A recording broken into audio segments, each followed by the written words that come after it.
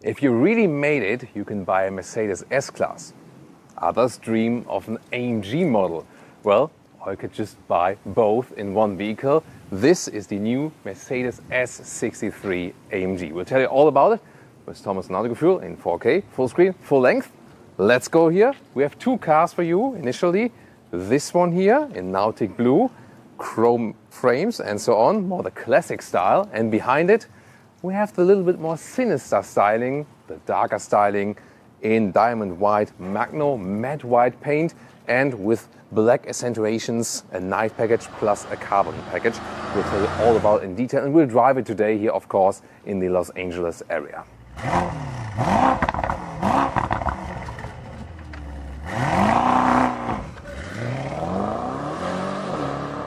Remarkable here at the front, for the very first time, an S-Class gets a true AMG grille. You can here see it with the vertical fins and no standing Mercedes star on top, but the AMG badge. This vehicle here is equipped with the night package and on top of that the carbon fiber package. That means we have the carbon fiber insert here in the lower part and a rather darker frame around the grille. Turning indicators in the front, they replace the daytime running light in an elegant way. 5.34 meters or 210 inches is the length of this vehicle, and powertrain wise we have the V8, which is powering both axles actually, rear wheel bias, it's an all-wheel drive system, plus an electric motor that is just powering the rear axle. Soon more to that concept. Wheels, either 20-inch in Europe and optional 21-inch in the US. These 21-inch wheels are standard, of course different stylings, really massive. And then you can also get optionally these carbon ceramic brakes here with the bronze calipers, also very impressive element. The carbon fiber pack also adds more carbon fiber here to the side mirrors and also to the lower spoiler part. And you have this classic S-Class design style. Technology-wise, it also gets the rear axle steering as standard, together with the anti-roll control.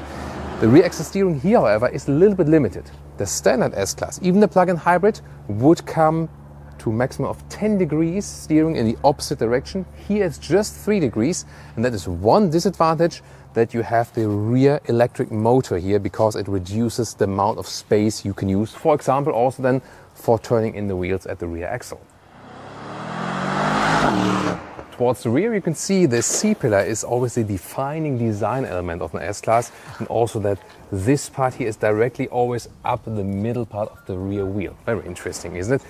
More a round design at the rear, and the air suspension, by the way, is standard, and over a speed of 120 kilometers an hour or over 75 miles an hour, it lowers the vehicle automatically by about 10 millimeters. And the overall top speed is, with a special unlock, 290 kilometers an hour, that's 180 miles per hour. Turning indicators in the rear, this top part here with an element segmented view, that looks very modern. Here with the blue vehicle we can see how it looks like with the chrome frame around the front grille.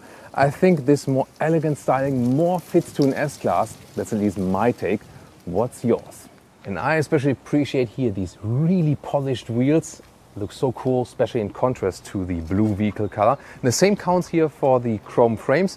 It just adds this extra piece of elegance to the vehicle. In the rear, biggest difference is once again exhaust here in the brighter styling without the special black accentuations, and also more chrome here. Under the hood we have, ta-da, the 4-liter V8 bi-turbo.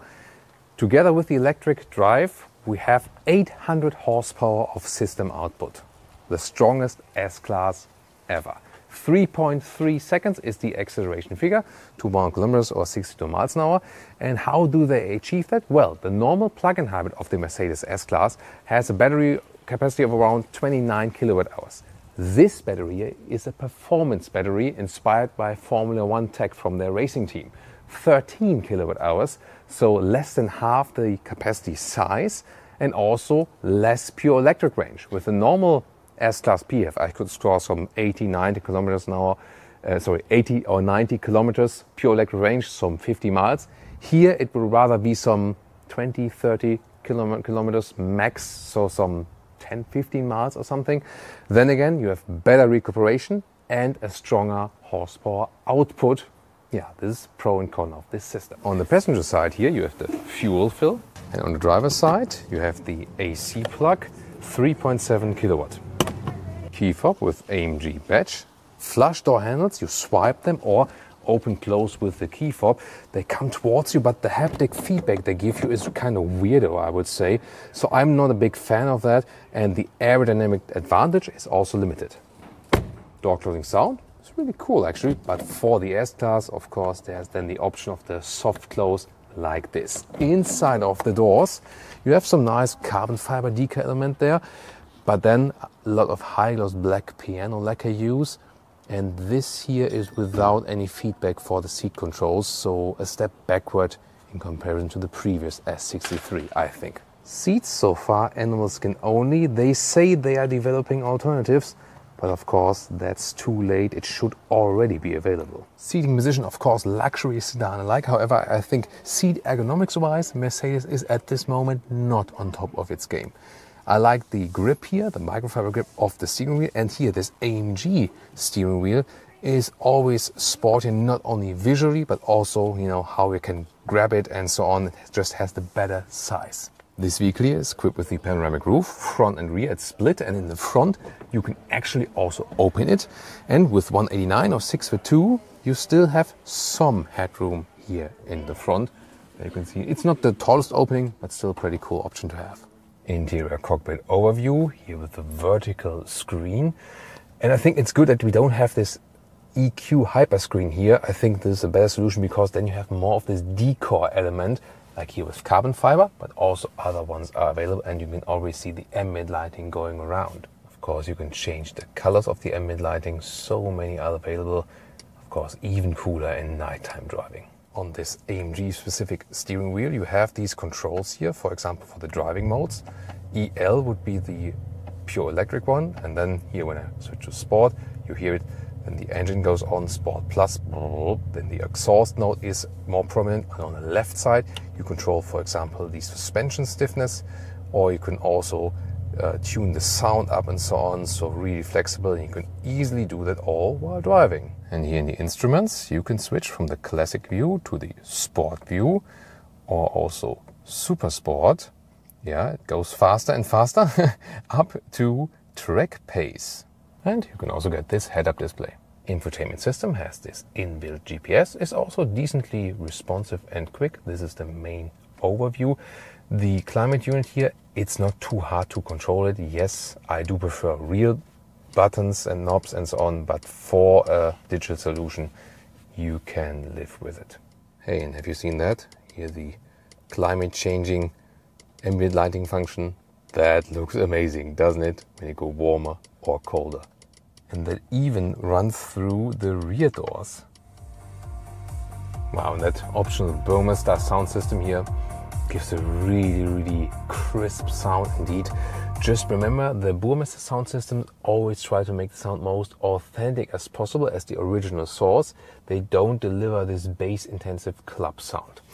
And you can see here, this is the Apple CarPlay integration, wireless or wired, and the same counts for the Android Auto.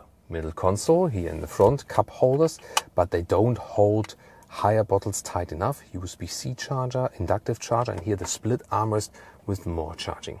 Look at that, now it's time to check out the rear seating area. First of all, when I take a seat in the left part here, this is the seat as I would be driving. You can see here, this is of course the long wheelbase version, and then I have a lot of legroom left, although I'm driving in the front. Headroom, when I lean backward here, is also fine. And then you can get different setups here. This one is a 5-seater, and you can fold up this middle part here. Well, sitting in the middle part is not the focus, not too comfortable, but for short ways it would work. And then I switch over here. I took my shoes off before. Here we can fold down this then as a middle console. You have more space in here, inductive charging pad. You also have this separate screen you can take out, and then you can control here, for example, like the seating and massage functions and so on. But you can also control it here at the rear seat entertainment system. And I really like these buttons that control the rear shade, the upper shade, and also the shades for the side windows. So here you can lower or higher the window, And just pull it one more time and then the shade goes up, so easy solution. Second button I showed you underneath that is then for this top shade there. And this is just a shade, it's no opening whatsoever, but also very easy control. And the last button then there for this rear shade. And you can use these Mercedes headphones.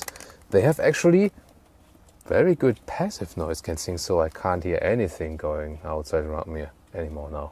And if you press this magic button here, then you get this executive position here, the chauffeur mode or being chauffeured mode. I cannot stretch my legs entirely. That's however playing on a very high level here with 189 or 62, but in the Audi A8L or in the BMW 7 Series, I can stretch my legs a little bit further. You can see the lower calf rest went up. That's really comfortable. Also the footrest and so on. And yeah, that's a very great and relaxing position. Then you can also activate the massage seats alongside. Yeah, that's pretty amazing, isn't it? By the way, if you wonder, can the driver still see the side mirror? Yeah, that's indeed a problem here. I recently talked to the chauffeur driver in the 7 Series, and he actually told me that there it was no problem because there the seat is a little bit smaller. The front seat is kind of like small, folds together a little bit better, and then you can basically still watch the side mirror, but here it's really a problem. Yeah, but in this case probably you say like, I don't care as an executive person in the rear, especially with these microfiber cushions here. Beautiful. Ooh, and here we go, automatic seatbelt reachers. And you can also get these inflatable seat belts. It's really cool. It looks and feels a little bit weird, but they are actually, in the case of a crash, they kind of blow up like a seatbelt airbag, and then they make the area bigger where the seatbelt hits the body, and therefore all the pressure is evenly distributed. That's actually a pretty cool safety idea. And you can get this small fridge here to store your precious bottles. In this case, only water because, hey, it's an S63, so at any time I want to be able to jump from the being chauffeured position to the driver's position, back again to floor it out myself. For such a large vehicle, 305 liters of trunk capacity is relatively small. However, it's longer than 1.40 meters that you can use, and there's no separate step in here. That's the same as the normal plug-in hybrid S-Class. Of course, it's not too wide. You can see here, this is in the back part, more like a little bit over 80 centimeters or 32 inches. This big piece there, by the way, you don't have to have it. This is actually the small fridge and you can just take it out. And here a second interior styling for you in brown. I think better than red, definitely, isn't it? And listen to this. Matte wood decor element. I think that's pretty beautiful, isn't it? Sport Plus, let's go.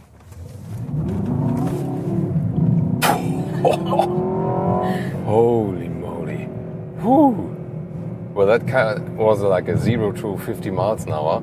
And I mean, yeah, there was a situation where you say like, for safety reasons, I need to accelerate really hard to get on the road really quickly before the next traffic is coming up. And you see that was an acceleration basically in the corner, but it was very safely delivered, also due to that all-wheel drive system and so on. Pretty cool, right?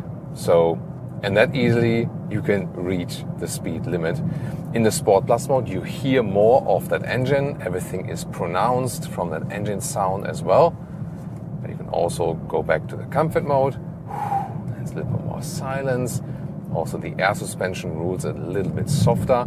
But I have to say, even in that Sport Plus mode, yes, when the air suspension goes a little bit stiffer, you feel you have more control of the whole vehicle. That anti-roll control also acts in a way that the car doesn't lean to the sides, but it still gives you the S-Class feeling, even though it is in the Sport Plus mode. Not that floaty ride, no. For that, you have to go then to the comfort mode. And that to me is also a crucial thing, that when you are in the comfort mode, it still feels more or less like a normal S-Class. And I think that's a good decision here, because when you think about like a C63 AMG, there the C63 feels way different than the normal C-Class. But here I think S-Class always has to feel like S-Class, but due to that wide span, you can make it a race machine then on hitting that knob. Of course, the big question is, as for the powertrain, how is the power delivery from that electric motor? Well, there is also this EL mode where you drive pure electrically, and you can also just accelerate by that and use the electric motor. That's possible, but as I said, driving it pure electric is not like the main focus of this vehicle. Oh, the cops are already waiting for me. They're probably autography fans watching us going by. Yeah, that's why you should keep the speed limit. It's not very easy with this vehicle here. It always tempts you to go even faster. But when you hit the accelerator pedal here with the electric motor, you feel you're getting pushed from the rear. It's actually a good feeling.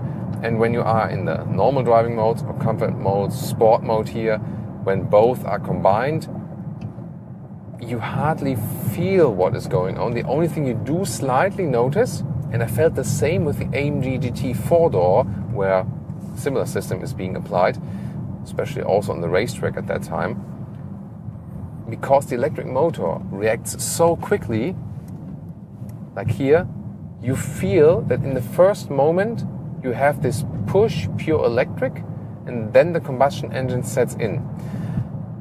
And is that a good feeling, or is that artificial?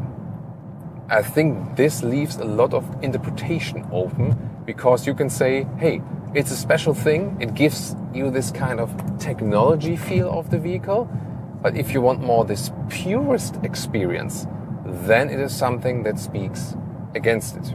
By the way, beautiful highway number 1 here, close to Malibu, and maybe when you know the area, you know that there are also some nice winding corners here.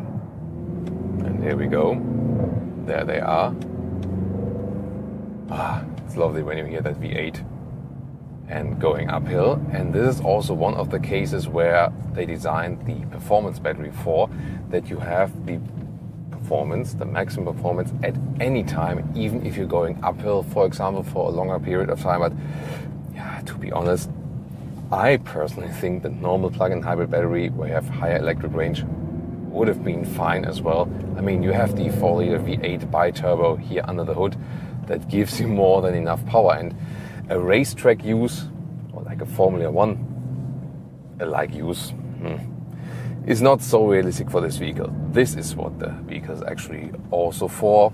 Not only nice acceleration when you're cruising, or maybe some nighttime drive, maybe showing off a little bit, and but here that you can have this luxury sedan and at the same time have great agility. And the cool thing is, to me, the steering is a really nice combination also with the rear axle steering. It feels very light and sporty, although it is a super heavy vehicle.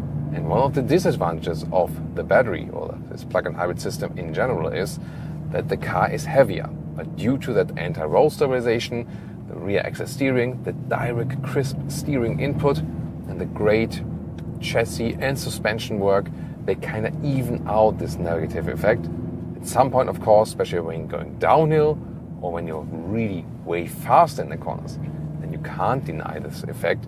But as far as it is possible, it still feels great in driving. It's so much fun, actually. How is it for the passenger?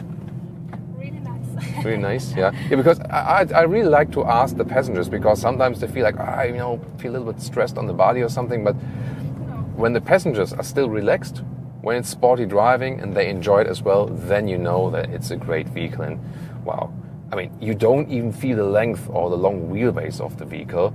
That is the cool thing. And this is really a big difference here when you are in that Sport Plus mode, S63 and normal S-Class. This is where the AMG version really shines. I told you earlier, when you're going straight and want to cruise again, go to the comfort mode, make it a normal S-Class, and then put in the Sports Plus mode, and it becomes something completely different. Do I really need the hybrid system for that? In my opinion, not. It feels great, it has great power, no doubt about that.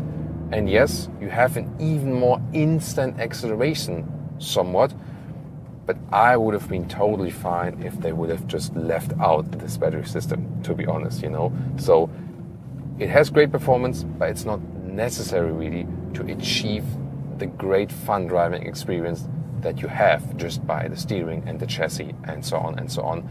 And in a way, it kills to me a little bit of this purist feeling, because I want to hear that V8 growling a little bit more, and I want basically to wait a little bit on it to react. Do you know what I mean?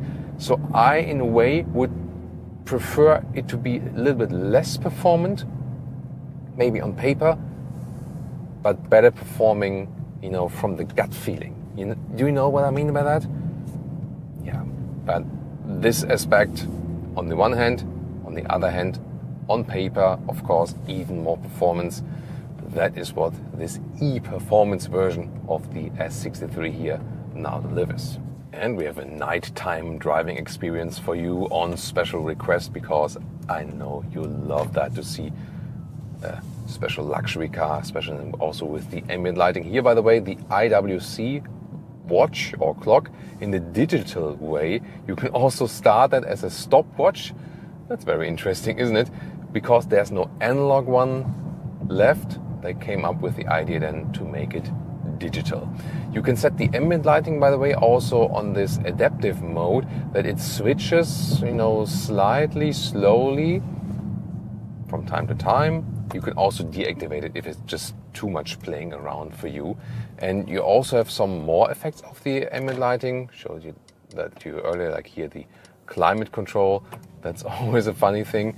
And for example, also there's an exit warning over the ambient lighting. For example, when you want to get out of the vehicle and there's someone next to you, the car is actually seeing that, then it also has this red flashing, for example. So let's go here, a little bit more of the city traffic, and I can be in the electric mode, for example, to have no emissions then locally. When you press this button, by the way, you can also set 3 different recuperation stages. And in this case then here, for example, strongest recuperation, when I go off the throttle, really reduces, almost to a one pedal driving feeling. Or you can just set it to level 1 and then it's not too much, or level 0 even. Of course, you can always recuperate by pressing the brake pedal. That is also possible. Yeah, I mean, that is something that Mercedes has figured out very well, this nighttime driving with the ambient lighting and so on. Always pretty cool to do that. Let's see, make a left turn here. Yeah, so this makes it always an experience when you drive at night. Here you can see how it switches then a little bit around now in this purple style, and it kind of also wanders from left to right. It is not as extreme as in the all-electric vehicles, where you also have this a special energy mode where it reacts to the throttle and the brake. That's, I think, a little bit too much. Here, by that, I think still a nice compromise, I would say. Oh, here, the stopwatch just ran further. You can also reset it or pick different modes, like see the energy flow of the battery. Maybe a cool thing for the passenger to see. For the driver, yeah, I think you should just concentrate on the road. And now tune in to more S-Class content or our recent big comparison review, Mercedes S-Class versus BMW 7 Series.